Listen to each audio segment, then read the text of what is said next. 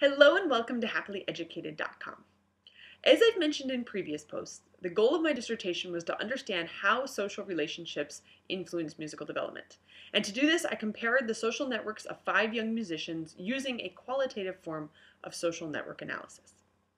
Now, there's a lot of talk these days about social networks, thanks to sites like Facebook and LinkedIn, but the term is used somewhat differently in academic contexts. And really, the field of social network analysis is huge and varied, and I probably should have taken an entire post to discuss the ins and outs of that before trying to explain how it relates to my dissertation. But since I didn't do that, I'm going to just quickly summarize here what social networks are and why researchers care about them. So the term social network is used to refer to the composite structure of an individual's social relationships. Social network analysis is based on the premise that relationships and the patterns they form are the foundation of social life, or they create social life. And social network analysts map social connections to understand how resources flow from one network member or one person to another. Now, the resulting diagrams basically show how people are connected to each other. For example, who knows who and how close or distant their relationships are. And researchers are typically interested in both the content of these relationships and in the actual pattern or structure of these relationships. So although the term resource is used all over the place in social network literature, it is rarely, if ever, defined. And since for my study I was struggling mightily to find a definition, I actually ended up contacting several prominent researchers to ask for their help or assistance. And many of them were kind enough to get back to me, and they pretty much confirmed my belief that no real definition or firm definition of the term resource exists.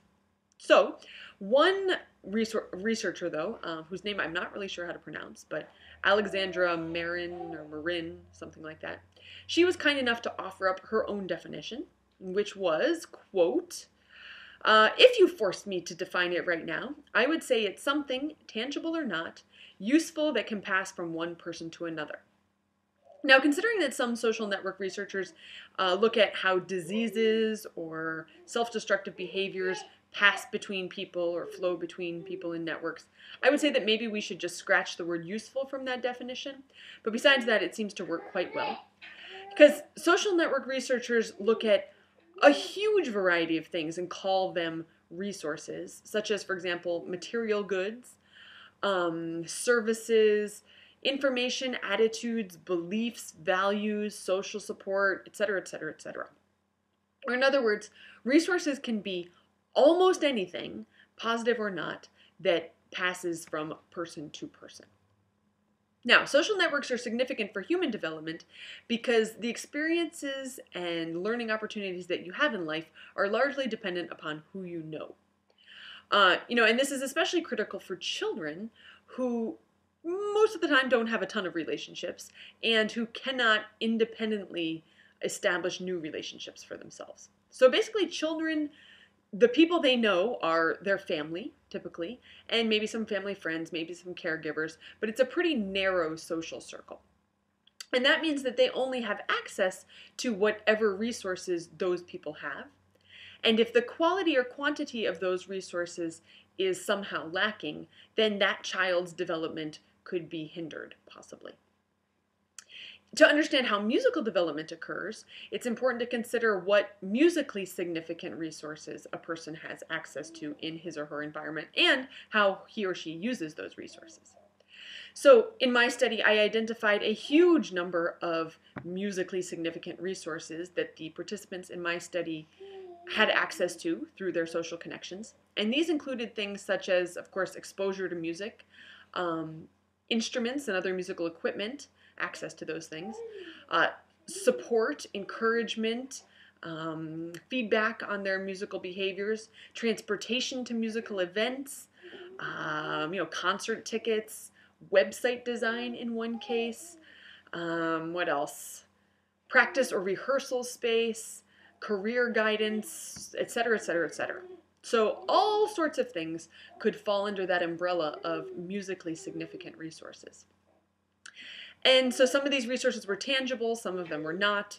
Some of them were directly musical, some of them were not. But for the most part, the participants in my study had access to ample resources which facilitated their development. However, in one case, a participant was struggling with having access to sufficient resources. Specifically, he lacked the money to buy the musical equipment he needed, and he lacked information and social connections that would have helped him figure out how to make a career for himself in music and how to sort of promote himself musically.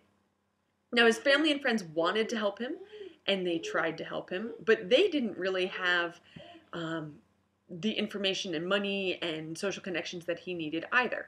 So, of course, people can only provide the resources that they themselves have.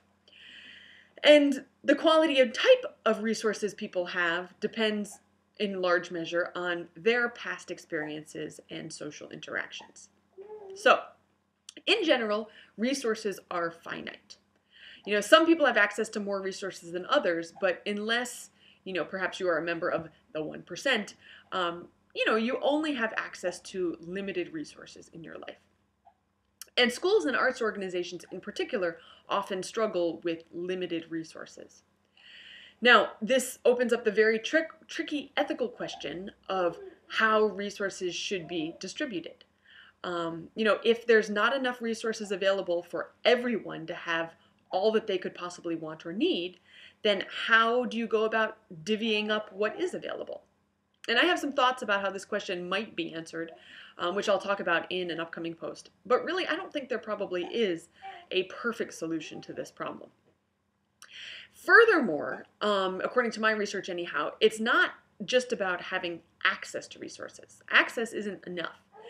For development to occur, a person has to actually use his or her resources. And this, again, I'll be talking about, I think, in my next post. So, throughout the process of conducting this study, I had ample opportunity to consider, for me personally, what resources I have, what resources I need, what resources I want, what resources the people I know have that I could possibly access or use if I wanted to, and how I could use all of these resources to accomplish whatever my goals are. And, I've been especially thinking about how my personal time, energy, and money are limited resources, which I should spend very carefully. And this may sound very morbid, but I've become very aware of the fact that I will not live forever. And so I want to use whatever time is remaining to me in, the best way possible. And so this has led me to seriously consider what's important to me and what is not, what is sort of a waste of my time and energy. And I will be talking about this also in an upcoming post.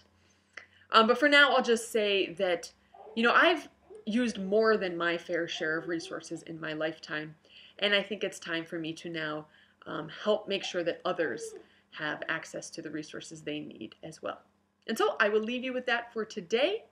Thanks so much for watching, and until next time, happy learning.